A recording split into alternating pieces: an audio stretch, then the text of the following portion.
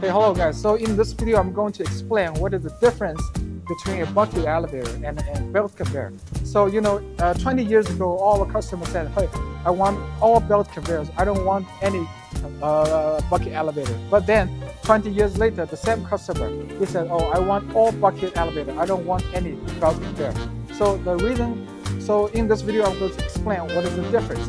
So using a belt conveyor means you will be needed a bigger area to put your compound fertilizer plant. And then the investment of belt conveyor, even though it is less, but the dust control is a headache for all the fertilizer plant owners.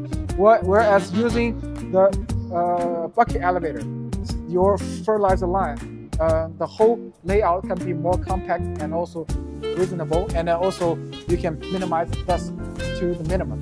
So basically that is the difference between the belt conveyor and also the bucket elevator. So yeah, thank you guys. Basically that's the difference.